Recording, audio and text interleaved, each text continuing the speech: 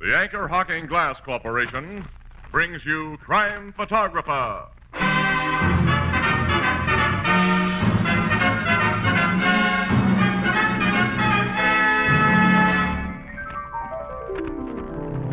What's puzzling you, Ethelbert? One of those quizzes, and it says here, what are these men famous for?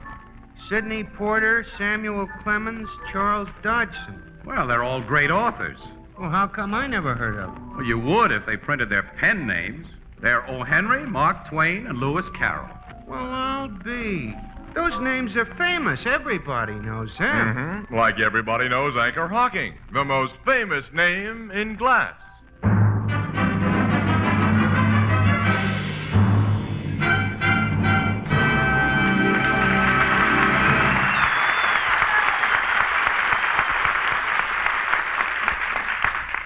Good evening, ladies and gentlemen. This is Tony Marvin.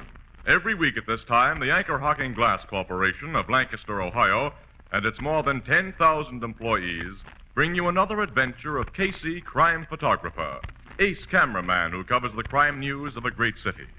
Written by Alonzo Dean Cole. Our adventure for tonight, The Serpent Goddess.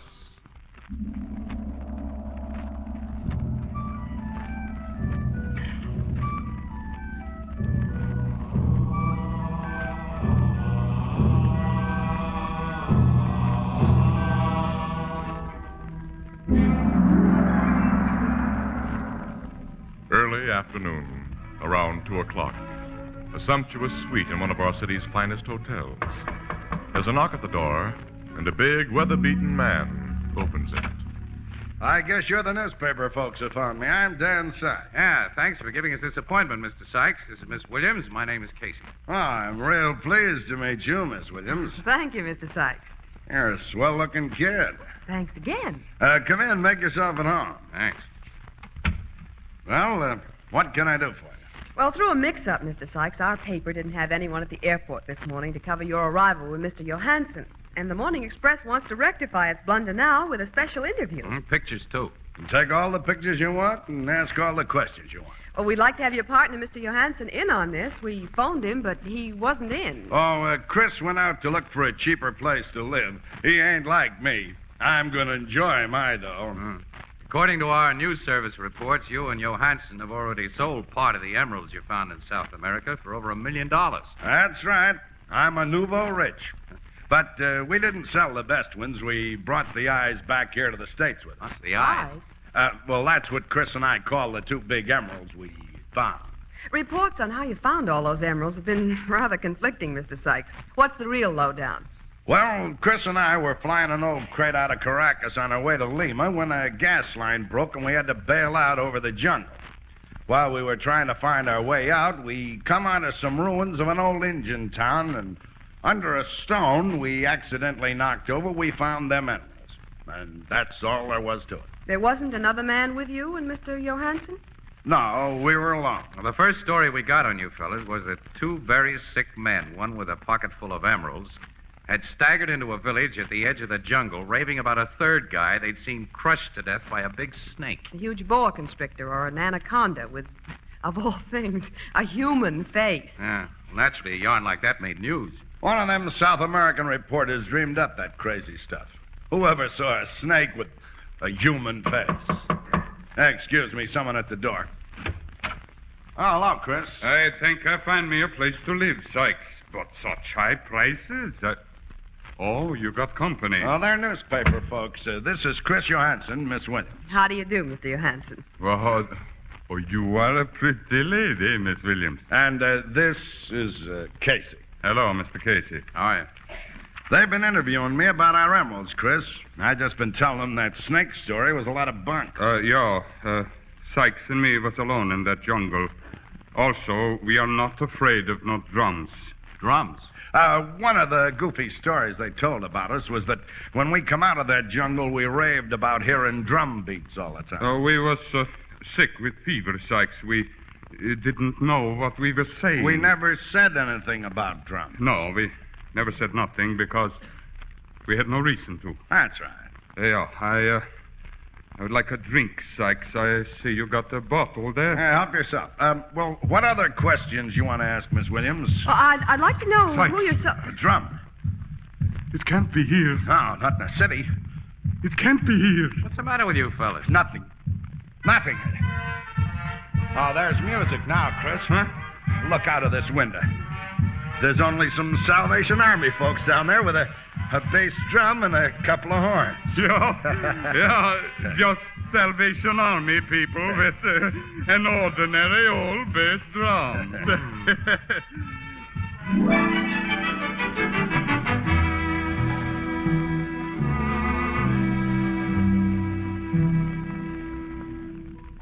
Good night, Mrs. Wheelbreaker. Now, Casey, what was I saying? Saying goodnight to Mrs. Wheelbreaker. Oh, I don't know, pal. You hadn't started to say anything yet. Hadn't I? No. Oh, I remember. You know that fella Sykes, who you and Miss Williams told me about interviewing a couple of weeks ago? Mm-hmm. Well, he come into this bar today, and I served him a couple of drinks. I recognized him immediately from the pictures you took for your paper.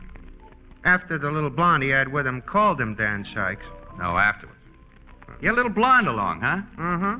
A few days ago, we saw him with a big brunette. Well, he told us he was going to enjoy his dough, Annie. He's an awfully nervous-acting guy, Casey. Walter happened to hit the bottom of an empty wooden ice tub he was taking down cellar, and when it went boom like a drum, I thought Sykes was going to faint dead away. Yeah, he and Johansson are certainly allergic to drum beats, aren't they? They didn't give you no idea why? No. Yeah. Their only explanation was an obvious phony. The original news report was... Hey, you really think there was another fellow with him in that jungle who was squeezed to death by a big snake with a human face? Well, there's good reason to believe that a third man may have parachuted into the jungle with Sykes and Johansson. Yeah? According to Inside Dope, our paper can't print without risking a libel suit, Sykes and Johansson used their plane for smuggling jobs. And it's thought they specialized in smuggling people from one South American country into another. Like wanted criminals, red hots. Yeah, and political troublemakers. It's suspected that Sykes and Johansson were taking an exiled revolutionist back to a country he'd been kicked out of when their plane went bad. And that he's the other man they talked about when they came out of the jungle. They were both delirious from fever then, but when they recovered and knew what they were saying, they quickly changed their story. You figure they told the truth while they were delirious. Well, they couldn't help it. Then it must have been true about the third guy getting crushed by a big snake. But a snake with a human face. Yeah. Oh, we can't worry about it here any longer. Casey, we've got to get back to the office. Yeah, before city desk starts paging us. What do I owe you, pal? It's only 60 cents. Oh, only 60 cents. Too bad. I guess I got that much. Oh, excuse me. There's the bar phone. Hello? Just a second. Your city desk is paging you, Casey. Huh? Oh, gimme. Oh, this is Casey. 301 Hawthorne Street, apartment 3A. Okay, I got it, Burke. Well, what goes there? Who? Say that again, Burke. In a city apartment? Whew. Hey, that's a story, all right. We'll get right up there. Hey, what is it, Casey? You look funny. Chris Johansson has been found dead in his apartment. Sykes' partner? Yeah. Annie, he was crushed to death. Crushed? Squeezed. As though a big snake had coiled itself around him.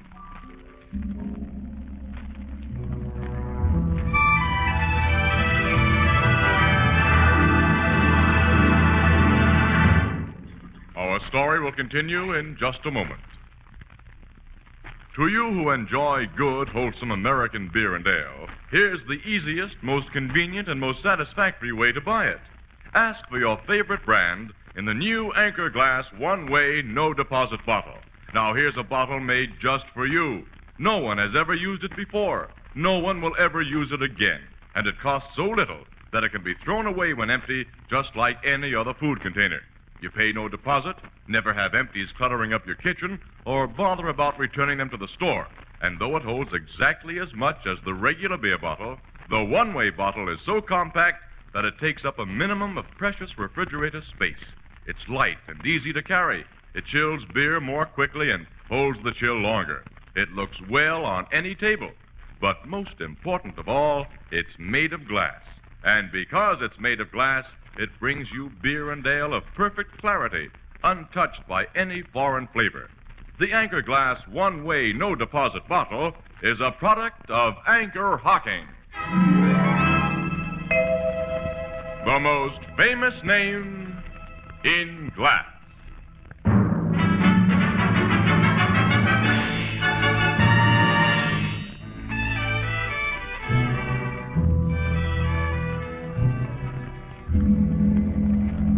Captain Logan, did the medical examiner say that a big snake? He didn't say a snake did it, Miss Williams. He merely said that, well, that a python or boa constrictor were the only things he knew of that would kill in such a way. Johansson was literally squeezed to death by something big and smooth that coiled around his entire body. In this apartment? Yes, Casey.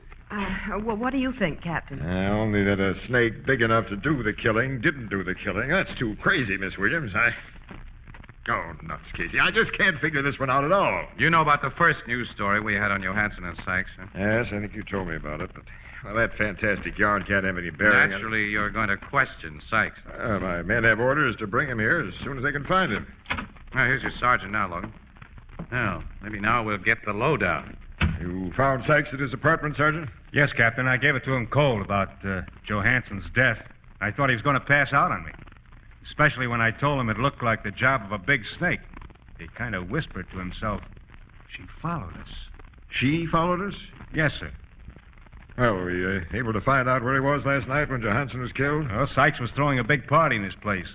His alibi is perfect. Now bring him in. Yes, sir. She followed us. That's a screwy one, Casey. Yeah. Another screwy one, like his fear of drums. Mr. Sykes, sir. Oh, I'm Captain Logan, Homicide Bureau, Mr. Sykes. You already know Miss Williams and Mr. Casey. Let me see, Chris. Now, the body's still in the next room where it was found. Now, step in. Take a look.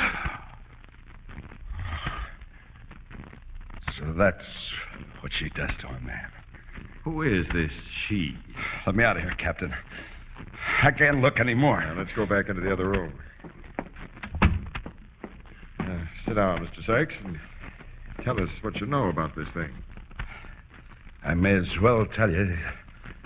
I know now there's no way of getting away from her. Vasco said we couldn't. Vasca? She got Vasca first. Now it's Chris. Soon it'll be me. Can you explain what you're talking about? Okay. There were three of us who bailed out of the plane over the jungle. Casey, he Quiet, said... Andy, quiet. Vasca had caused a lot of political trouble in his own country, and he'd been told to stay out of it, or else. He paid Chris Johansson and me $1,000 to fly him back there without anyone getting wise. We'd have done it if our plane hadn't gone wrong. But it did, and we had to jump.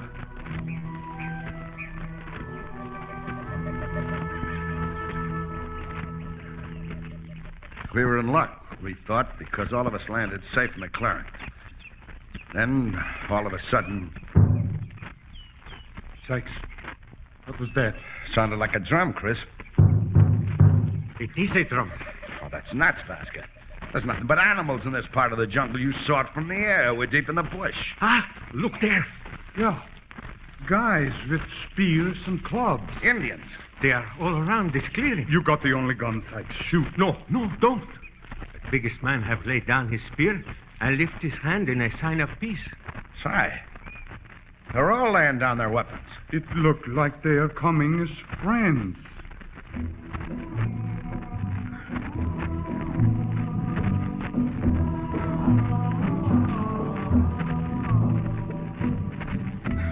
They were friendly Indians. They took us to their village and treated us swell. Seems we were the first white men they'd ever run into. Isolated tribe. Vasca called them a lost tribe, Casey. They had houses built of stone, and they acted civilized. That is, outside of their religion. Their religion? They worship snakes. Now, go on. Boa constrictors were sacred to them. And they made human sacrifices to the boa. How? When anyone broke a law, they tied 'em up in big drums. After a while, a big snake would slide out of the jungle, and well, I saw it done, but it didn't warn me. Let's have the rest, Phil. The top medicine man, the head priest of the tribe, had a good-looking daughter who fell for me hard. She had a bracelet of emeralds. Huh? Oh. Wait. After I picked up a little of her language, she told me where there were bigger, finer emeralds. I told Chris and Vasco what she'd said, so one night, the three of us started out.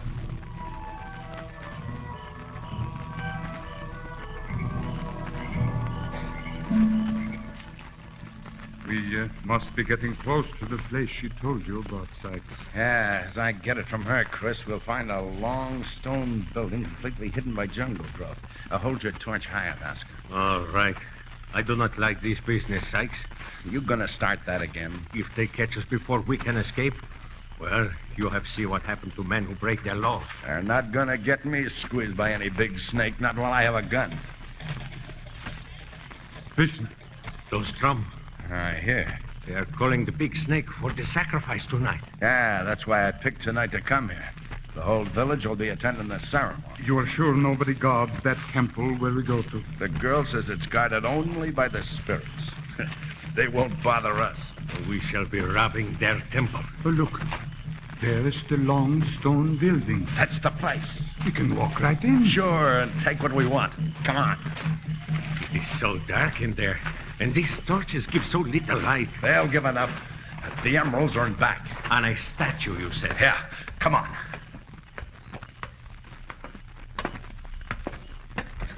Sykes, I see. Hold it. A snake. A big snake. Run, get out. Chris, you fool. It's the statue. The statue. Yes, Chris. Carved of stone with a human face. Look, I see now. It has a woman's face. And its eyes are emeralds. The biggest I've ever seen. And the emerald necklace. We'll be millionaires, Chris. Yeah, millionaires. I'll climb up and get them. What's that? The drum. It started when you touched the snake statue. Maybe it's a warning. Buck, hand me your knife, Chris. Here. And be quick, Sykes. You are going to... Do what I came to do, Vasca. Cut off this necklace and pry out them emerald eyes.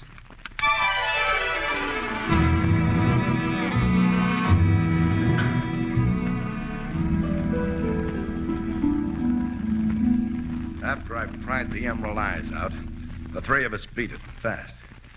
But when we slept, we dreamed of drums and that big statue of the Serpent goddess, the snake with a woman's face. And sometimes deep in the jungle, we'd hear drums or think we heard them. Vasca kept saying we'd never get away with what we'd done. He wanted his cut just like the rest of us. We kept on chopping our way through the tangled bush, hoping we'd finally get out of that jungle. One day, when we laid down to rest... There is no reason, Sykes, why you do not divide those emeralds now instead of waiting. I told you. Chris and I have voted no. We're 2-1. Yes, 2-1. And every day we get closer to the edge of the Will you jungle. cut it out, Vasca? We ain't going to do nothing to you. Not a thing. It's your turn to scare up some grub. Suppose you get at it. Why will you never lend me your pistol, Sykes? Use your knife. I told you. I'm a good shot, and I don't waste bullets, and I'm saving the few I've got left. For what? For emergencies, of course. I see. Now, get going. I'm hungry. I go. Listen. To what? I don't hear nothing but birds. I hear drums. I don't hear any drums. You don't hear them now? No. There are no drum sounds. Maybe I hear them because I will be the first of us to pay for robbing the Serpent goddess. I go to hunt for food. Guy's driving me nuts, Chris. Me too. Sykes, you didn't hear no drum. No, I'm sure. Did you? I do not think so. I'm not always sure. He said maybe he heard him because he'll be the first of us to... Sykes! It's Vasca. snake. Come away, Sykes. Run. Away, Chris. Away.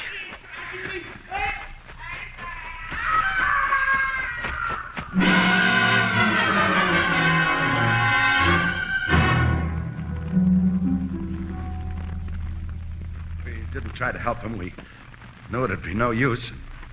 We were afraid. Just left the guy to die, huh? Yes, Casey. All we did was run until we dropped and couldn't run anymore. Then the fever got us. I woke up in a village where the news reporters came, and, well, Chris and I denied the true things we'd said while the fever was in our heads because... I can guess why you denied this story. Now she's followed us. She's paid off Chris, and I'm next.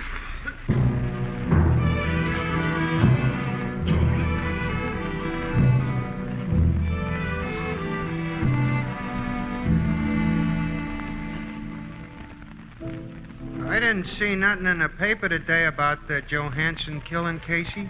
Ain't Captain Logan going to arrest Sykes? What for? His alibi was 100%. Yeah, but he confessed to stealing them emeralds. In another country, pal, from jungle Indians. Oh. There is one thing, Ethelbert, but it doesn't look very promising. What is it, Miss Williams? Well, Logan's turned up a witness who says he saw Johansson let a woman into his apartment about a half hour before he was killed. A woman? Yeah, described as a small brunette and carrying a small leather traveling case. Oh, a little skinny girl couldn't squeeze a big guy to death? No.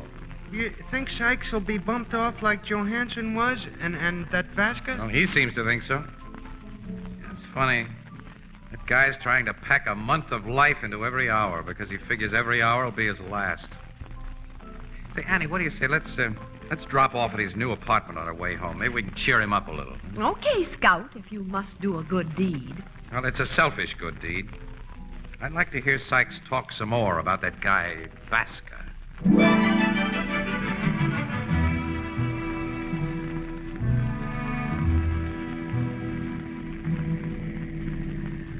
Oh, there's a parking spot, Casey, in back of that old Ford coupe. That's for us. Hey, somebody put a bad dent in the fender of that jalopy. Huh, I'll say. Oh, Sykes certainly got himself a swanky place to live when he moved out of that hotel. Whole first floor of these new garden apartments. Yep. Come on, I'll get you out of the car. Okay. There's a light behind those Venetian blinds, so the guy's at home anyway. Let's go in. I am sorry, excuse me. Okay, sister, but what's your hurry? Boy, she is in a hurry. Almost knocked you over and gets into that old Ford and off she Suitcase goes. of hers almost cracked my shin. She came out of Sykes' door. Say, Annie. She was a small, pretty brunette. So? With a traveling case. Casey! She and her Ford are out of sight. Hey, look. Let's get into Sykes' apartment quick. Okay. Yeah, hey, she didn't close the door tight. Nuts with ceremony and the bell. I'll open it myself. Sykes is lying on the floor. Just like Johansson. Hey, is he dead? He's dead, all right. Oh, Casey. I think he's been squeezed to death. Just like Johansson. The Serpent goddess. But that little brunette, she couldn't have crushed him. Don't see how. When gal's answering the same description as him. Huh. What'd you just pick up? The valve cap off a tire. I wonder how that got here. Tire cap. Well, that won't help any. Hey, it's plenty help. Annie, pick up that phone and get your story into the paper. Yeah? I'm getting to Logan at headquarters to tell him to locate an old Ford coupe with a dented rear fender.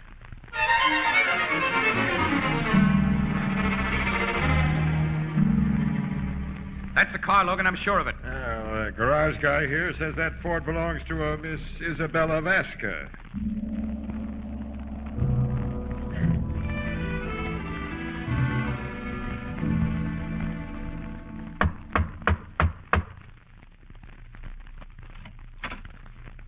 Is Isabella Vasca? Yes. I'm Captain Logan, Homicide Bureau. Well, Remember me, Miss Vasca? It wasn't smart to use that dented car for a getaway after you murdered Sykes. I did not try to be careful or smart after my work was accomplished. I'm very tired. Please, take me to jail. You admit the killing of I Sykes? proudly admit it, for I am Pedro Vasca's sister. So that's the connection. Where is your brother, Miss Vasca? We never really believed he was killed by any human-faced boa constrictor. He wasn't. He got out of the jungle. And he wrote me a letter. Tell me about it. My brother was sure those men, Sykes and Johansson, intended to kill him. So when he called to them that the Serpent goddess had him in her coils, it was a trick. He knew they would run away quick and leave him as they did. Then, alone, he made his way to a village at the edge of the jungle, where he wrote to me of everything that has happened and asked me to avenge him. How did you do the job in such a fancy way, Miss Vasca? How did you crush those men to death? I know how she did that, Logan. You know, Casey. I think so. Oh.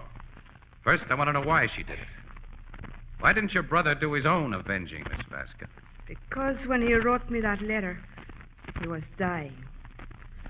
Just before he reached that village at the edge of the jungle, his body was broken in the coils of a big snake.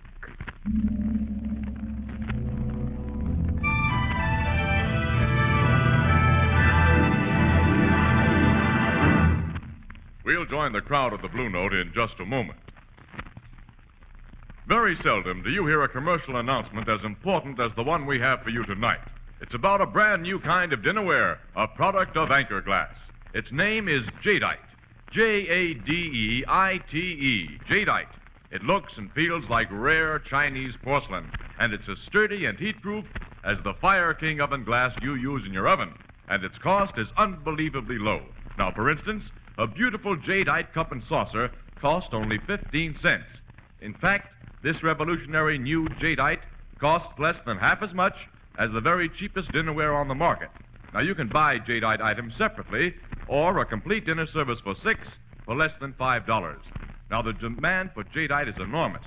To avoid disappointment, go to the nearest chain store, department store, or other store selling chinaware or glass tomorrow and ask for Jadeite by name. Jadeite, Jadeite, is the newest triumph of Anchor Hocking. The most famous name in glass.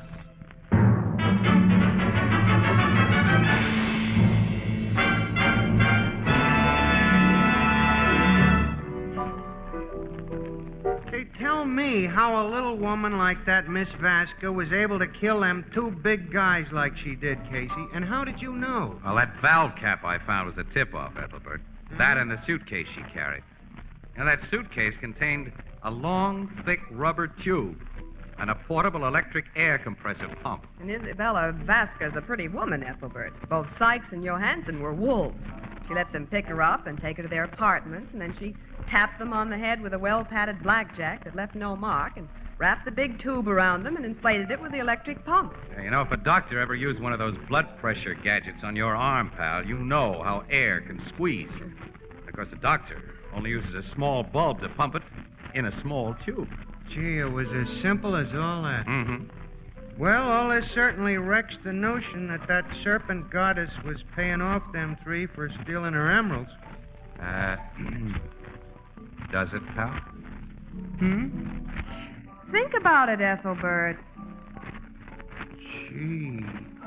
Gee.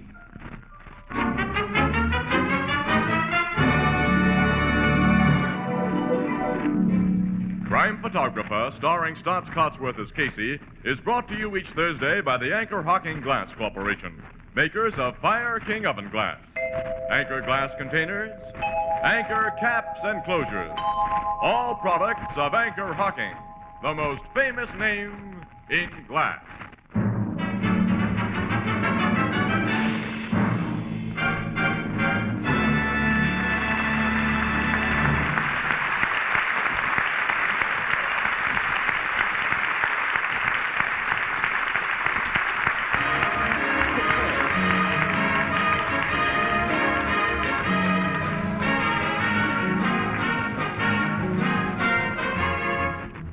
Crime Photographer is directed by John Dietz. The original music is by Archie Blyer, and the program features Miss Jan Miner as Anne and John Gibson as Ethelbert. Herman Chittison is the Blue Note pianist. Help save lives by buying Christmas seals. These seals support the fight against tuberculosis. Buy and use Christmas seals, and be sure to mail your packages early. This is Tony Marvin saying goodnight for the Anchor Hocking Glass Corporation of Lancaster, Ohio, with offices in all principal cities of the United States and Canada. This is CBS, the Columbia Broadcasting System.